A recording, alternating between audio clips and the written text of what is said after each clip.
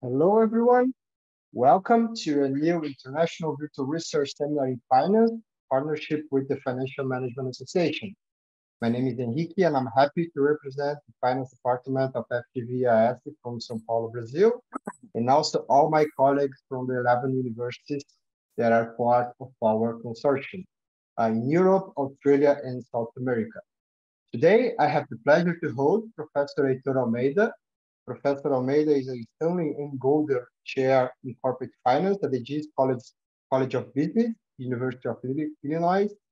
He's also a co-editor-in-chief of the Journal of Corporate Finance, and he is consistently publishing in basically all top journals in finance.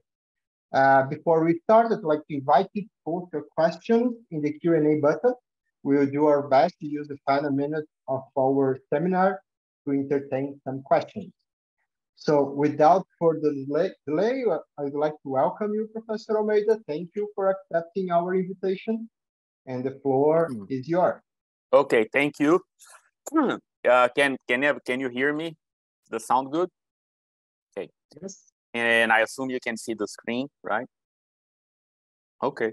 So I'm first of all, thank you for the invitation. Of course, I'm happy to be here. I apologize for the previous day that I couldn't do it. So this paper is co-authored with Daniel Carvalho and Tae-Hyun Kim. You see the affiliations there. And it's a paper about the working capital credit multiplier. That's the title of the paper. So the general topic of this this research is has to do with this old idea in finance and economics that has motivated a lot of my research, actually, which is the idea that financing frictions amplify and propagate the effect of economic and other financial shocks. So, for example, there is the seminal research by Bernanke and Gertler, Kiyotaki and Moore, right? So this is a well-known idea. There is some evidence out there. In particular,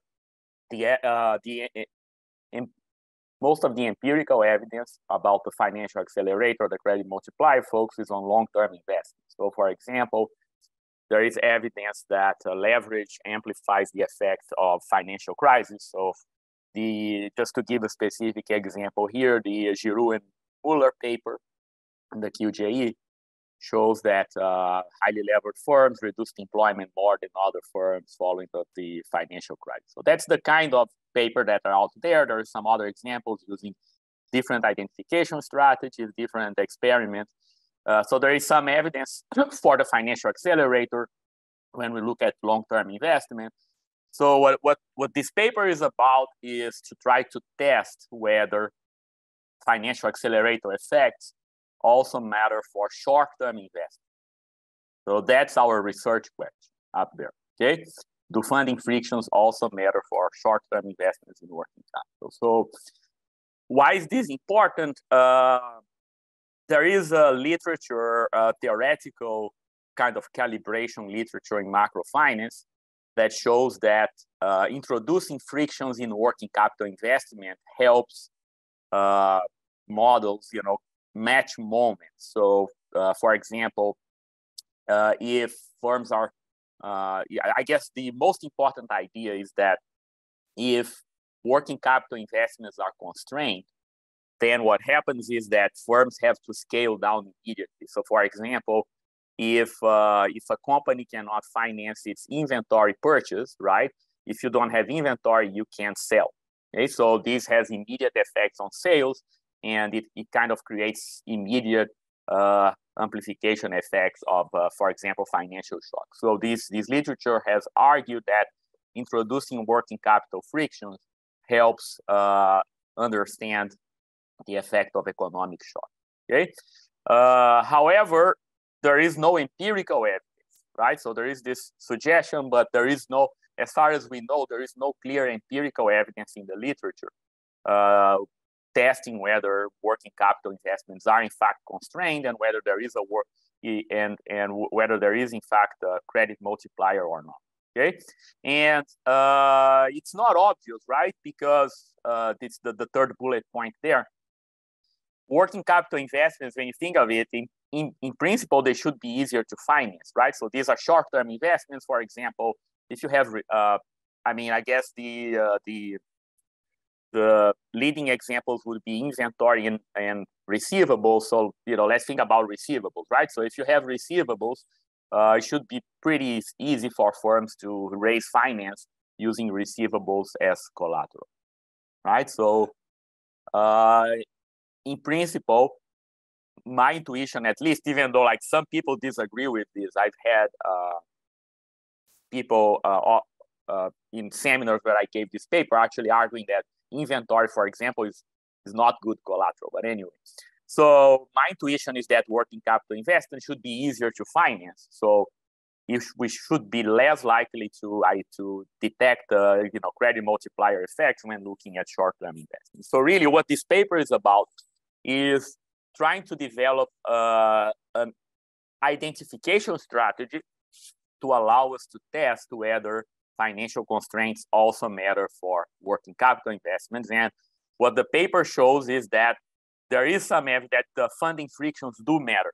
Okay, so I'm going to show you here new micro level evidence that funding frictions are going to affect short-term investments in working capital, and that are going to reduce production capacity. Not for all firms. The effects are going to be concentrated in certain companies. So we have a sample of public companies and in the US.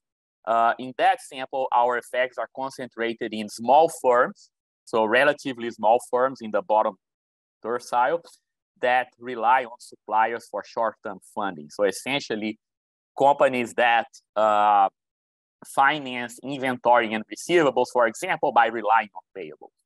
Okay, so our strategy our paper is going to show that working capital investment is constrained and that there will be a propagation of shocks. So there is a credit multiplier, that meaningful credit multiplier that amplifies the effect of shocks today and also propagates shocks over time.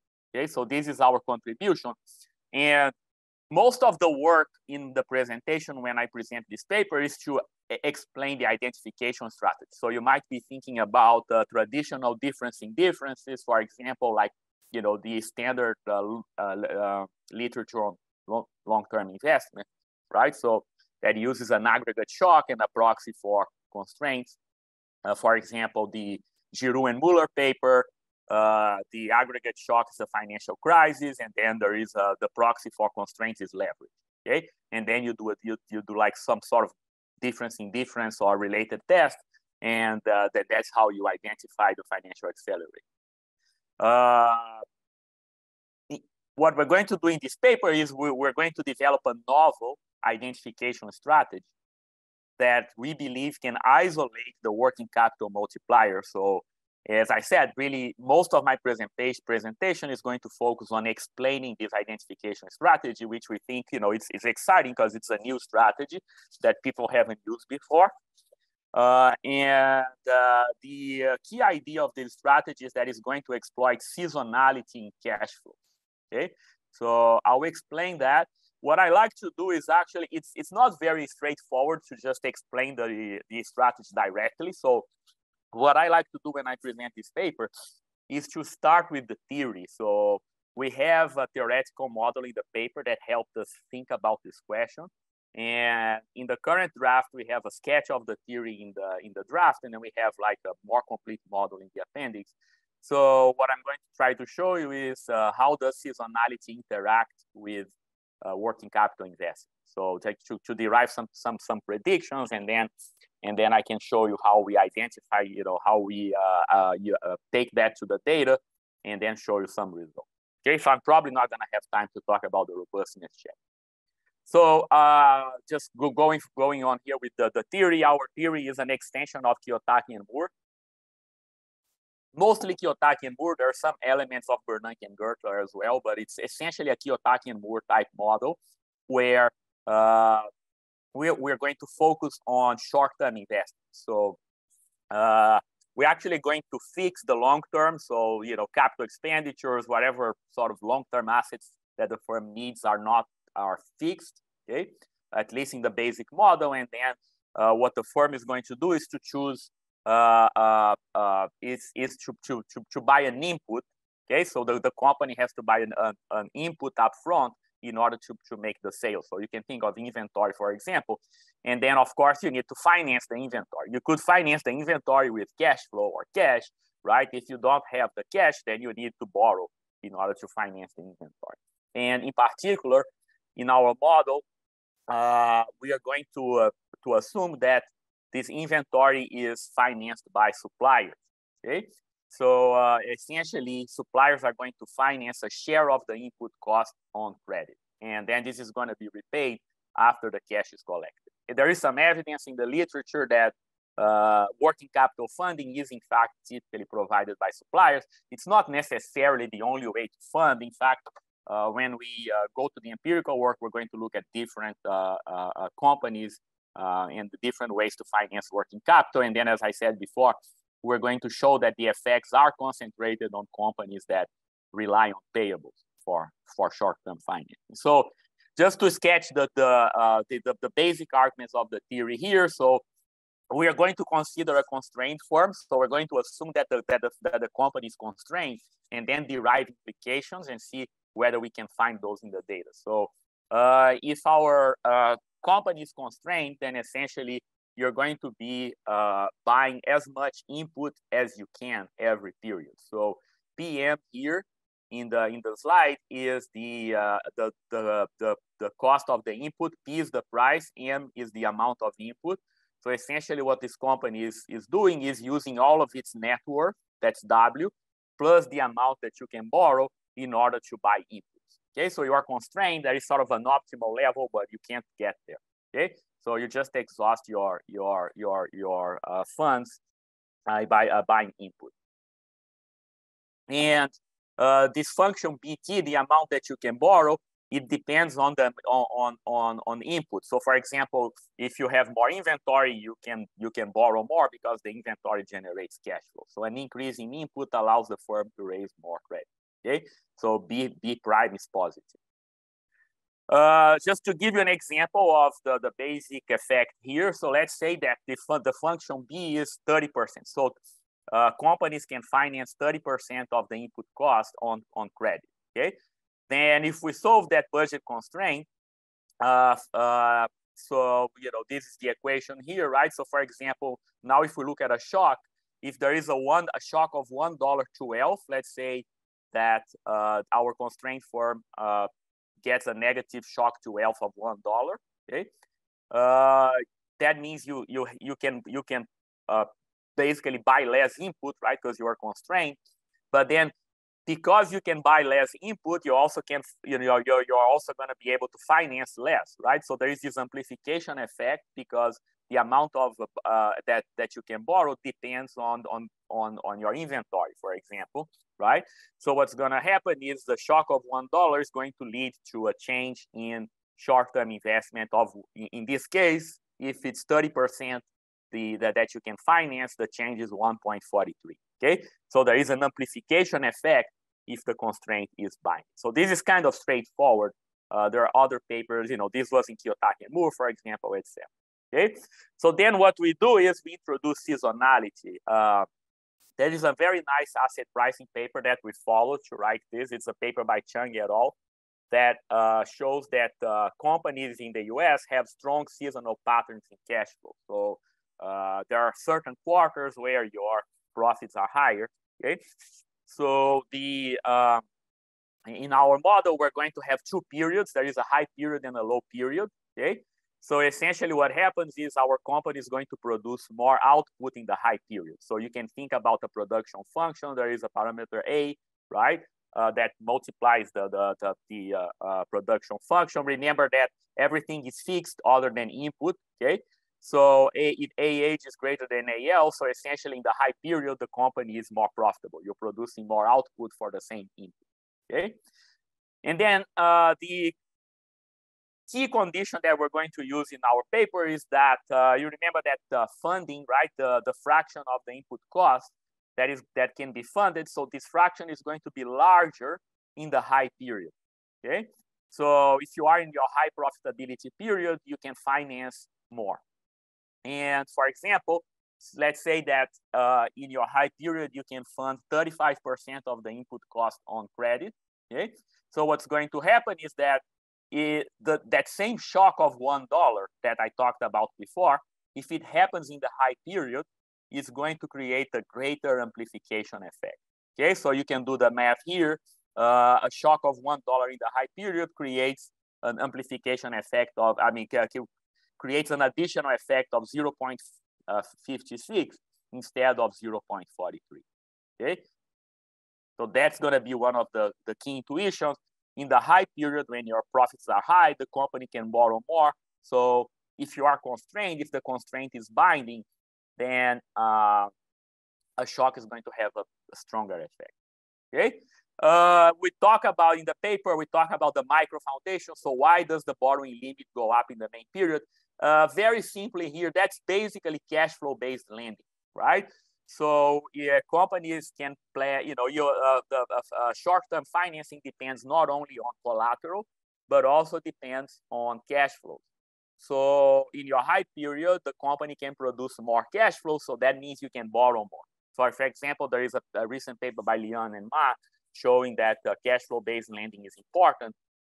Peterson and Rajan also talked, there is some related evidence in the older paper of Peterson and Rajan as well. So essentially, you can think of this as cash flow-based lending. So in the high period, you can borrow more.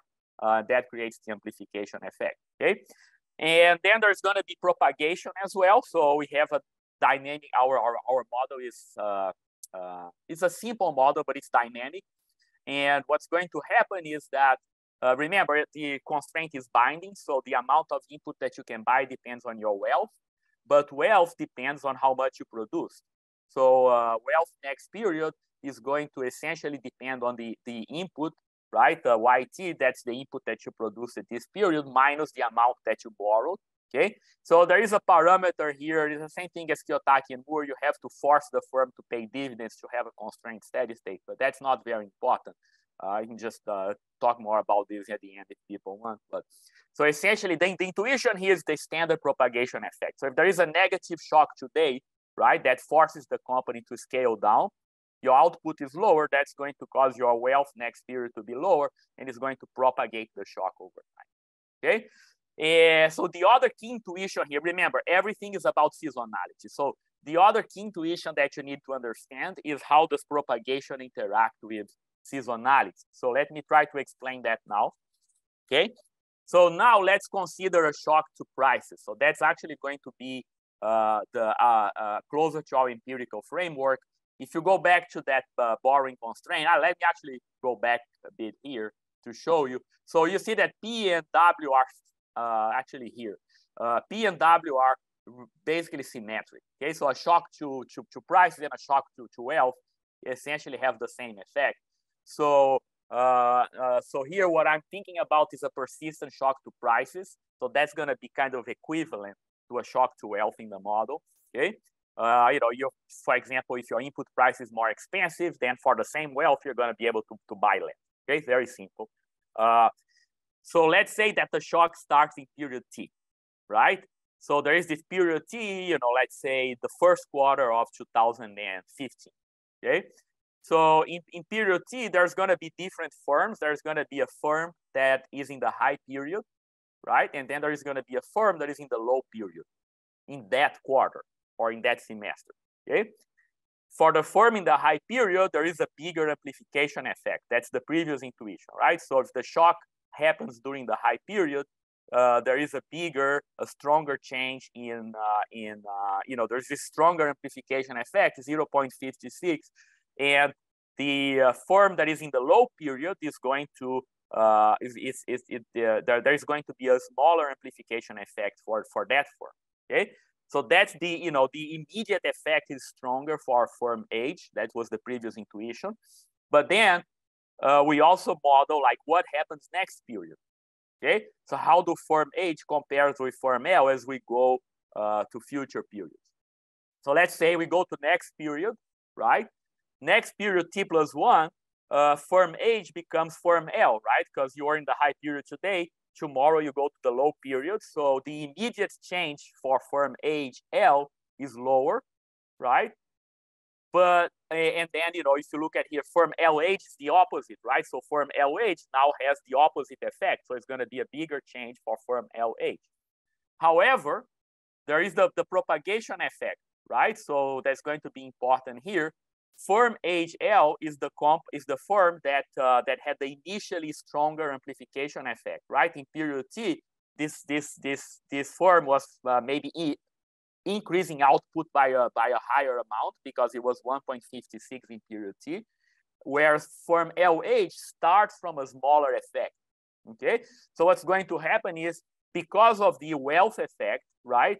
The company that was initially hit in the high period is going to show stronger effects in the future, right? This shock is going to propagate over time, and the propagation is stronger if for firm HL than for firm LH. Okay, so that is the other key intuition that we use to identify the working capital multiplier. Essentially, firm HL could see stronger. Sorry, I moved wrong. So the propagation can lead to a stronger response in both periods, not only today, but also in the future, okay? So really what we're talking about here is this idea that the timing of the shock matters. Because of seasonality, it really matters, you know, when the shock to input prices happen, okay? So we discussed in the paper, you know, there is some conditions under which this propagation effect is stronger. That has to do with Bernanke and Goethe also, but you know, I think I'm actually also going to skip that, okay?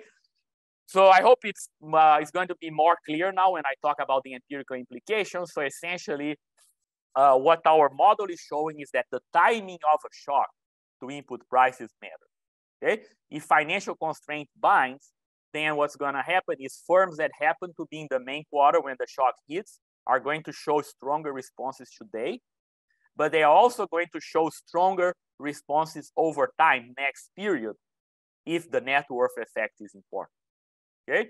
So what we're going to do in the data is we're going to try to isolate the working capital multiplier by testing both predictions, both the stronger effect today and also the amplification effect. Okay, and we discussed this more in depth. I'm not going to have time to talk about all the details about alternative explanations, etc. But the bottom line is this propagation effect really helps us identify the multiplier, because you might think, you know, there may be other explanations for why you respond more strongly to a shock when you are in your main quarter. You know, that's your main quarter, you're more profitable, etc. So it's easy, you know, for example, depending on the shape of the production function, we can generate the stronger effect today without credit constraints. But if there is if there is a stronger effect also next period, also in the future, then this must indicate that there is some kind of propagation effect. Okay, so we discussed in the paper there may be other mechanisms that could generate propagation. For example, maybe you can lose some workers if the negative shock is strong enough, etc. But what we do in the paper is we also refine the approach by using multiple contrasts. So that's going to be kind of closer to the standard literature, you know, looking at different types of companies. So as I mentioned before, we have evidence that our mechanism is only relevant for companies that rely on payables. So that's going to be one of our contrasts. We're also going to contrast short and long-term investment. And then we're going to look at different types of shocks. I'm not sure how much time I'm going to have to show you all the evidence, but I'll do what I can here. So essentially, the point is these multiple contrasts are going to allow us to separate our, you know, financial constraint story from other potential explanations for the propagation, you know, for the amplification and the propagation effect that we detect in the data for companies that rely on payables. Okay. So our identification strategy has a very cool feature. So I want to emphasize this to make sure you understand. Because we are using the timing of the shock, essentially you have random assignment, okay?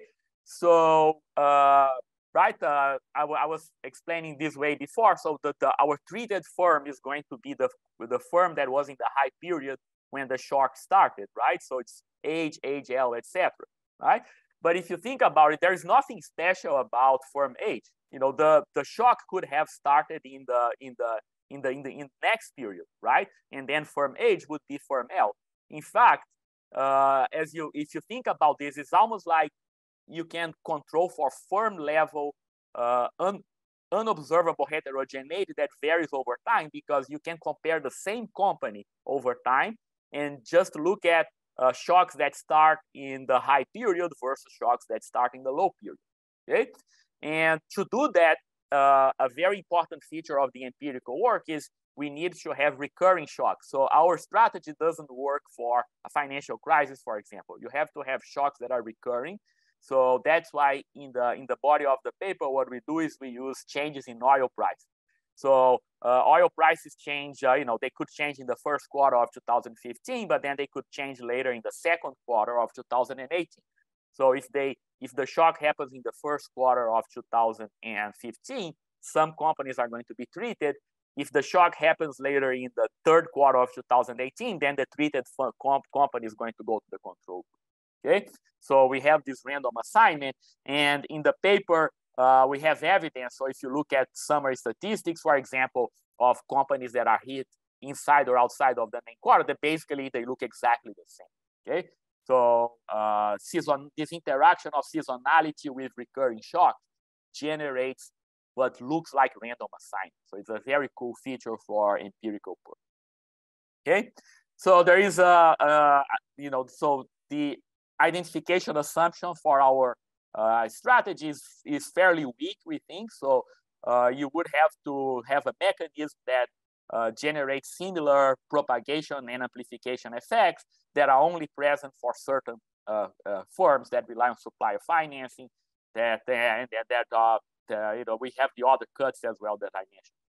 Okay, so let me show you some data here. In the last, I have about 15 minutes. I think that should be right 15-20 minutes here. So our paper actually uses CompuStat. So I'm very proud of this, because you don't see like corporate finance papers using CompuStat anymore. So my interpretation is you have to be very creative to write a CompuStat paper these days. So we are very proud that this is actually a CompuStat paper. You probably haven't seen one in a long time.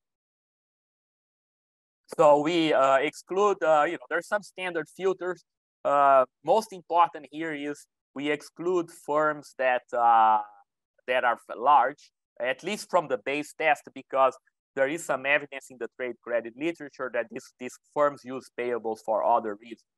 So, they're using payables for quality control, for example. So it wouldn't help to include those in the paper. Our definition of short-term investment, as I've been mentioning before, it's essentially receivables plus inventory. So we kind of aggregate both receivables and inventory. So our sample ends in 2015. That's just for historical reasons. We've been working this paper for a while. There is no reason we couldn't update it. Okay, so just to show you some basic cuts here. These are some stats of the paper. So one of the key variables is going to be the supplier financing, right? So there are some companies that rely more strongly on suppliers. So you can see here that if you divide payables by sales, for example, these companies are in fact relying much more heavily on payables to finance investments than the average firm. Okay, so these we're going to call these top supplier financing firms. That's going to be where our effects are going to be most important. Okay, so then what the paper has, it has a bunch of diagnostic tests that kind of validate our identification strategy. For example, table 2 in the paper, we are looking at whether seasonality does predict cash flow. So there was some evidence already in the asset pricing paper, but it's good to check it again. So essentially what this table is showing is that companies in the main quarter are in fact more profitable, and the effect is significant. All the coefficients are scaled here. So essentially what the coefficient means is your profitability is 80% higher in the main quarter than outside of the main quarter. Okay, relative to to a standard deviation. So if you remember the theory, right? One of the key conditions, it was an assumption in the theory, right, that is backed by micro evidence. This is the empirical evidence. So right, we assumed that companies borrow more in the main quarter, right? So there is this leverage effect. So you're borrowing more during the main quarter. So this is what this table is testing, the panel B of table 2. So essentially what you have here is a measure of short-term leverage.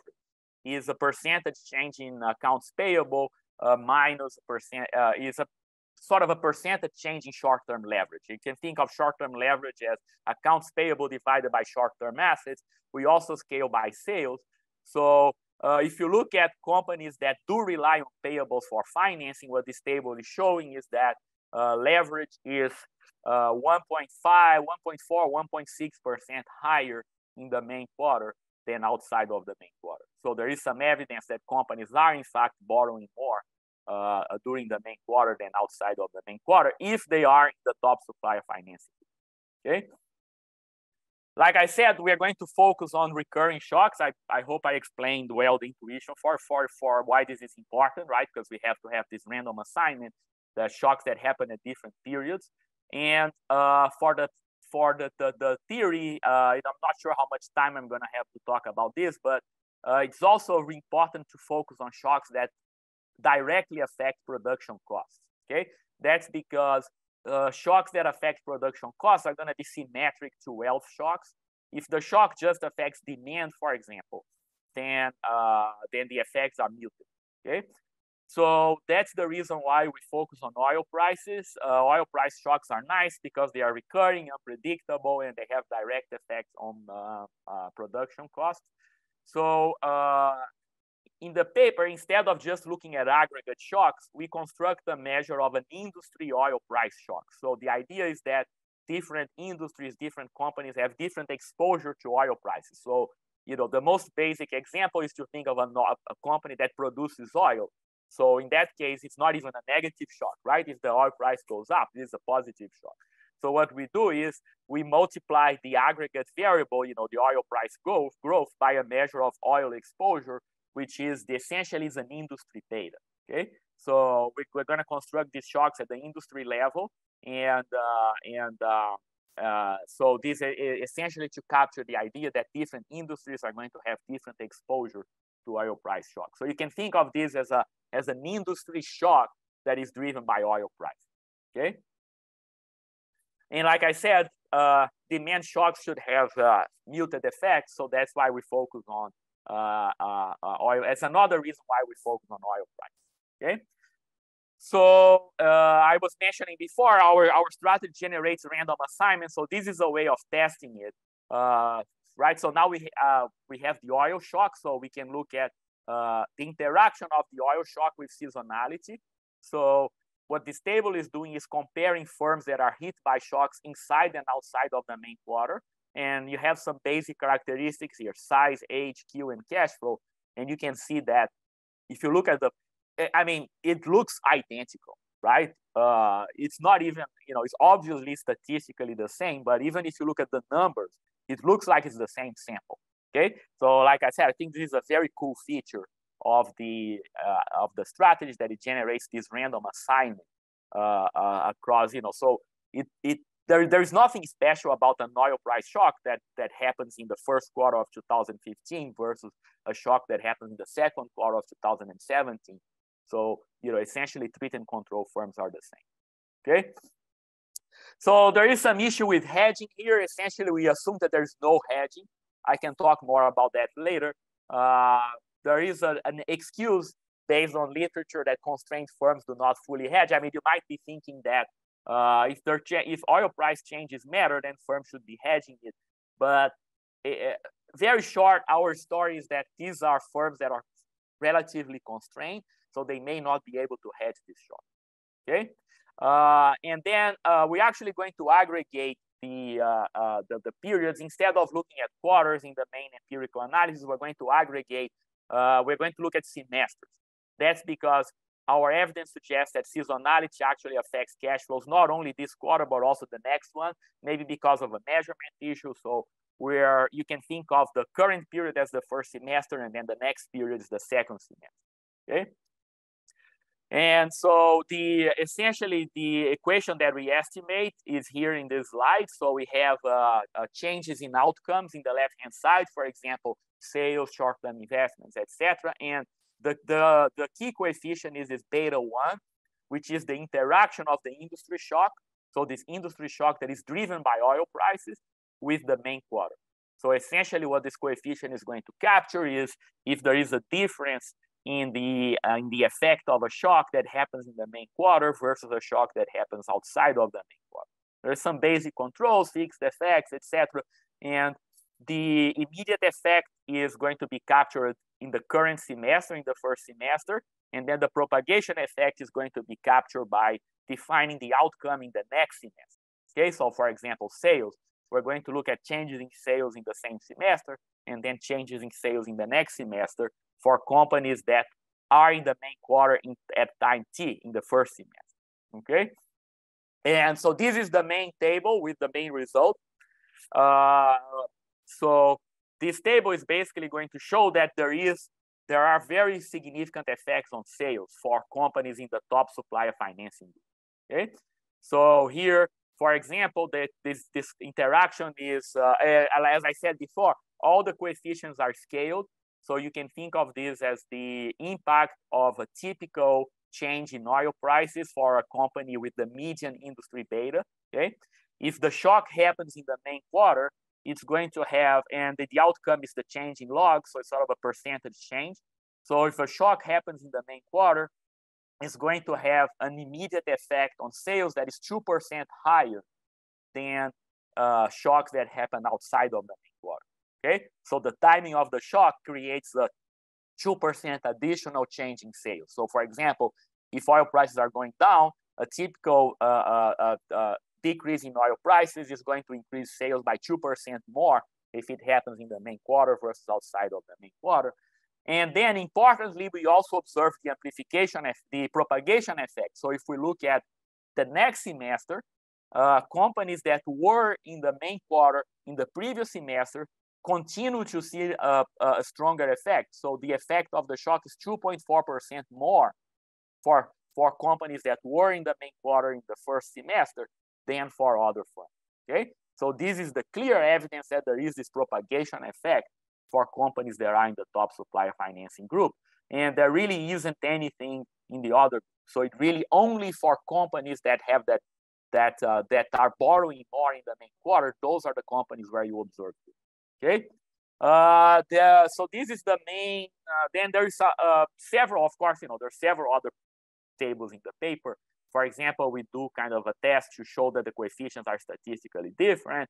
Then we look at short-term investments, right? So the mechanism is driven by short-term investments. So we show that short-term investments are also changing more when the shock happens in the main quarter, and there is an amplification effect. Okay, a sort of a very important part of the paper that I'm not going to have time to talk about in detail is we compare we compare working capital to capital expenditure. And the key intuition is that we should not observe seasonality for long-term investment, right? Because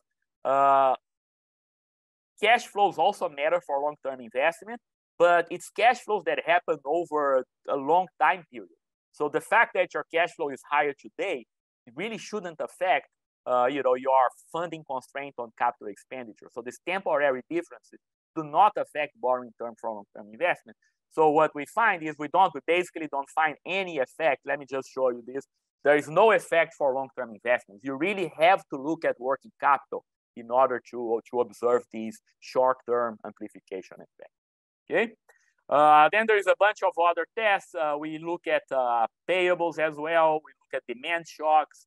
We look at other companies that don't rely on supply financing, but rely, for example, on credit lines to fund working capital investments. We show that for these firms, we don't observe leverage seasonality, and then we also don't have any sales and working capital amplification effect.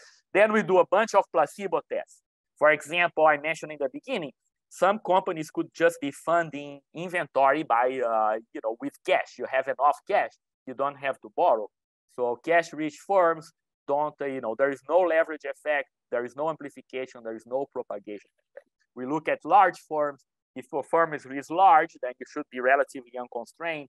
There is no, again, there is no leverage effect. There is no amplification effect. There is no propagation. Okay, so you can check the paper. There's a bunch of different validation tests there. Essentially, what we find is just to put numbers on the message in the beginning, there is a 1.5% to 3%, depending on the specification, stronger response of both short-term investment and sales to oil shocks that initiating the main quarter, right? So really the timing of the shock is what is causing, okay? And we think that the collection of the evidence does suggest that companies are facing binding constraints on the ability to finance working capital. So we find it's hard to explain these, these propagation amplification effects with other mechanisms. As we discuss in the paper, we kind of try to test some of these other stories, but essentially we believe that this is the evidence, right, that I was talking about in the beginning. This is the evidence that shows that working capital is constrained for certain companies and that there is a meaningful credit multiplier that operates through working capital as well.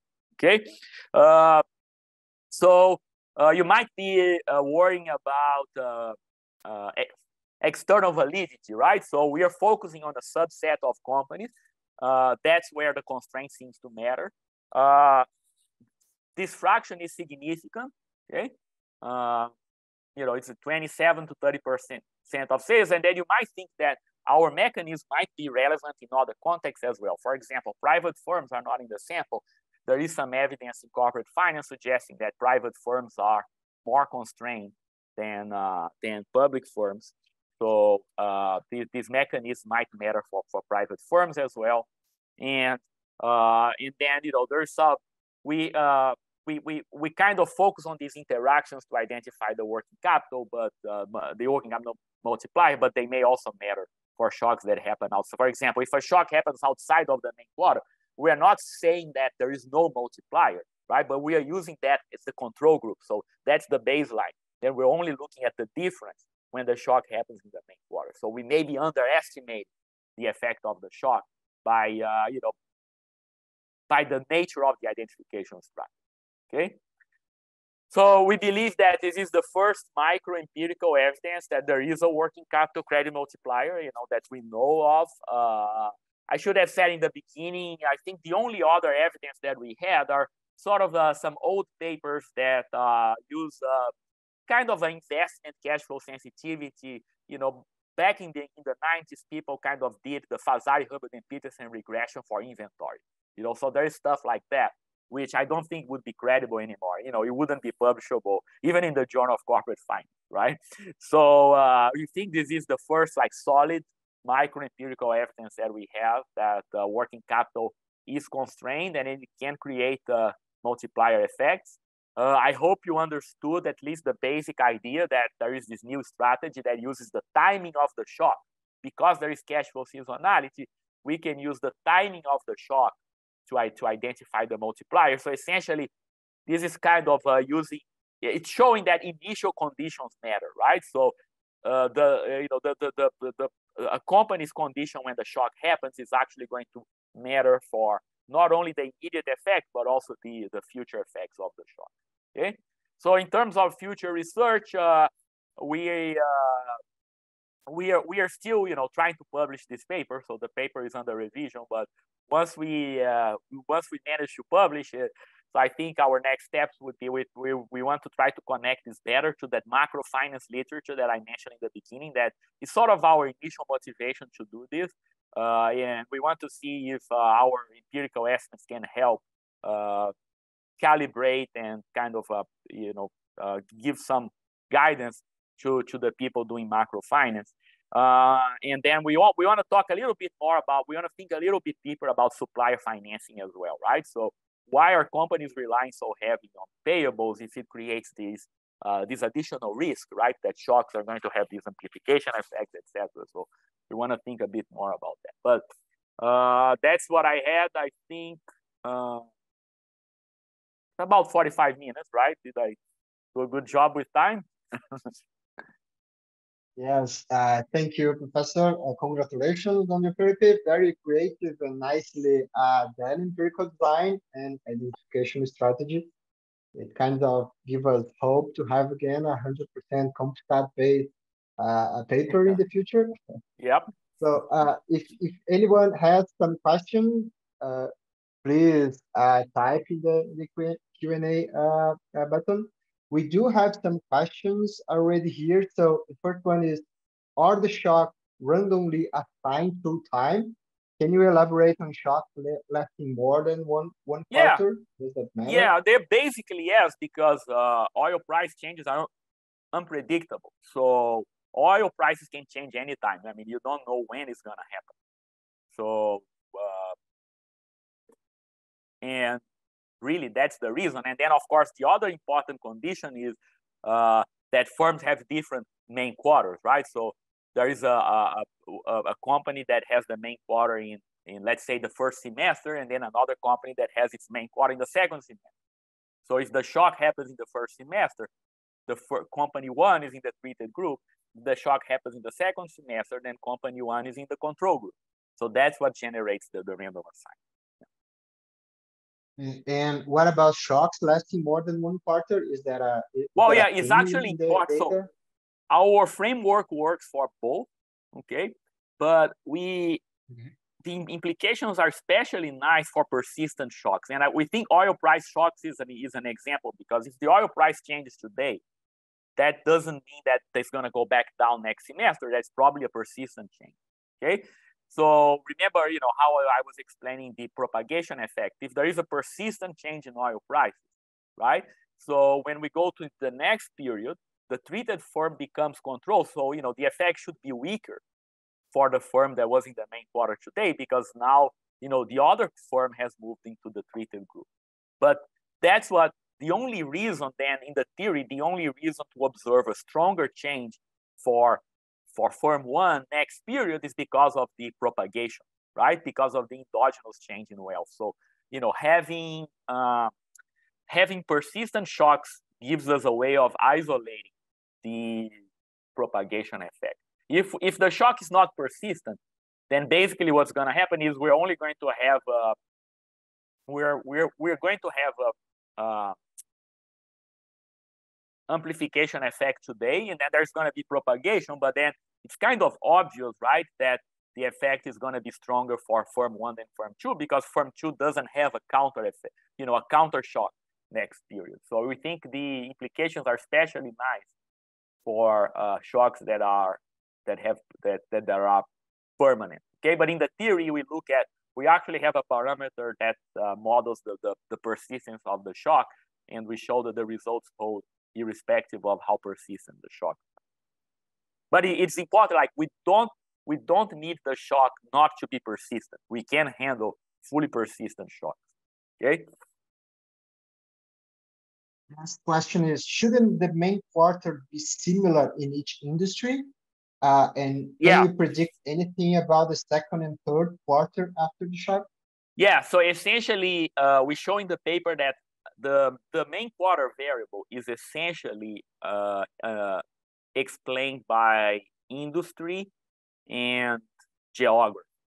Okay, so if you run a regression of the main quarter variable on the left-hand side, and essentially if you put industry, like 4-digit SIC dummies and geographical dummies on the right-hand side, you explain everything. Okay, so it is an industry variable. However, right, remember that our identification strategy allows us to control for firm level and observable. So it doesn't matter that the main quarter variable is defined at the industry level. We can still look at, we are not comparing industry one to industry two. Okay, it's better to think of this as you are comparing the same company over time. Okay, because of this random assignment. Okay, so yes, it's true that the seasonality is defined at the industry level, but that doesn't really contaminate the identification strategy because of this recurrence, right? So you can think of it this way: industry one is affected today, right, because the shock happens in the main quarter for industry one, but then we have another shock where industry one is in the control group.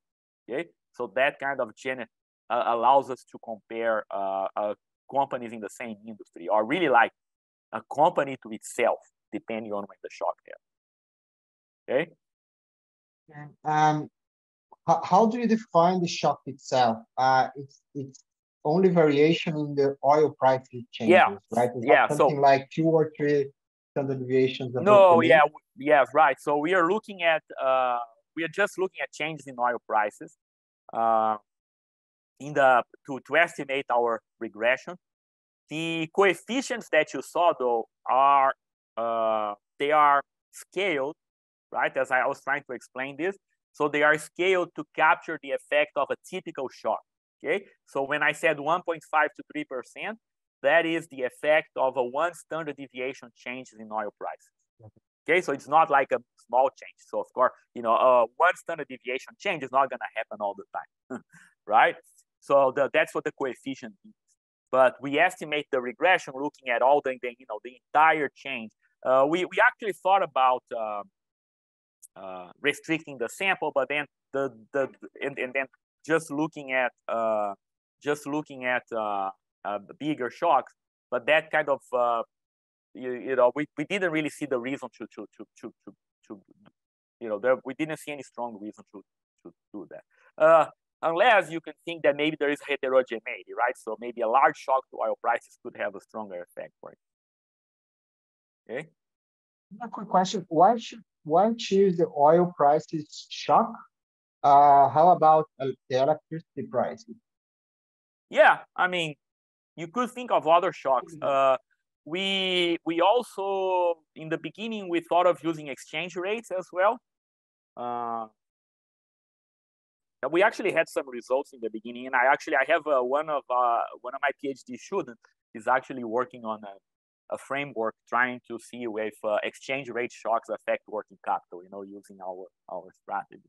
Electricity, that you can think of other shocks to other inputs that might also have similar effects. I mean, it is important that the shocks are recurring. Like I mentioned, our strategy is not going to work if you have one-time shock, like a banking crisis, right? You have to have several banking crises, in order to generate for firms to move between treated and controlled. But so as long as you have that, we can at least estimate the equations and use the strategy. Yeah.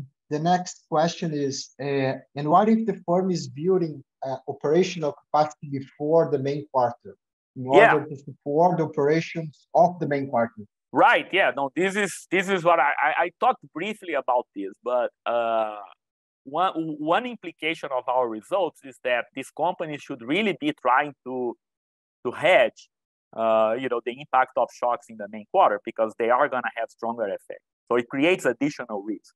Okay.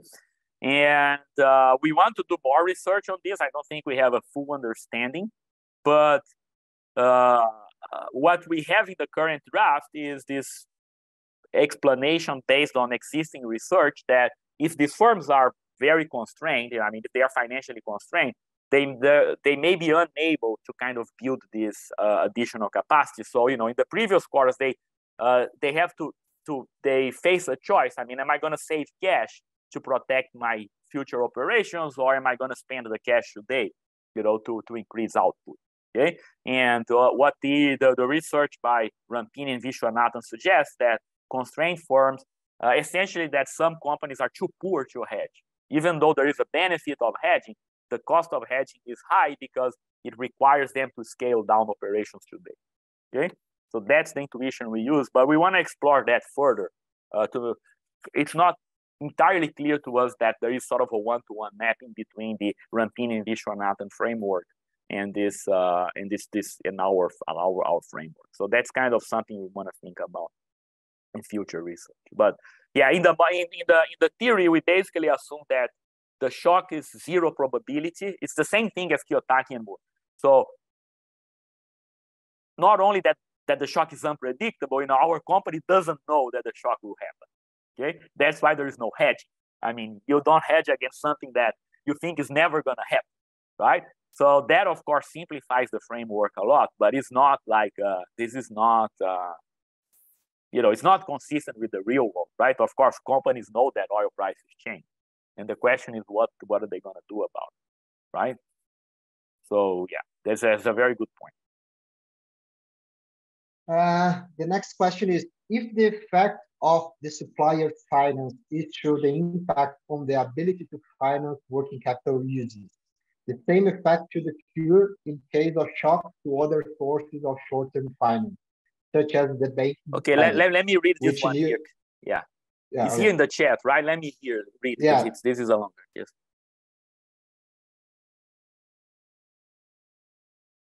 Yeah, so I agree. You should have the same effect for other shocks. So, for example, suppose there is a banking crisis, right? It's still true that the timing of the banking crisis will matter, right? So, if the banking crisis happens in the first semester, then companies that are in the main quarter are going to be more heavily affected. The problem is you cannot use our identification strategy, right? Because you're not going to be able to estimate, at least you're not going to be able to fully use our strategy, because you would need you would need a similar banking crisis happening in the second semester. That's the problem. Okay, so the model works. I mean, if there is a shock today, it can be a financial shock. It will have stronger effects for companies that are in the main quarter because of our mechanism. Just that you can't estimate it empirically, at least in the way that we did. Okay, you can try, but then there's going to be harder to isolate the working capital multiplier. And yeah, the hedging motive is I talked about. I mean, of course, this generates additional incentives for hedging, right? We think, especially like to hedge. And there is this additional dimension. I think the other question referred to this, right? You really want to worry about the timing, right? You want to make sure you protect the operation in the main quarter. So of course, I mean, one way to do this, the simple way to do this would be to just like buy a future, for example. So you're not subject to changes in oil prices or to any other shock, right? But the question is, why don't firms do it? And so you want to think more about that. But yeah, this is a good point. Hey everyone, we are about time, so thank you everyone for your attention. Thanks again, Professor Almeida, for your great seminar. Okay, thank you. And I think we are done. Thank you everyone, and see you next time. Thank you. Have a good day. Ciao. Thank you, Heitor. Thank you. Bye. Thank you.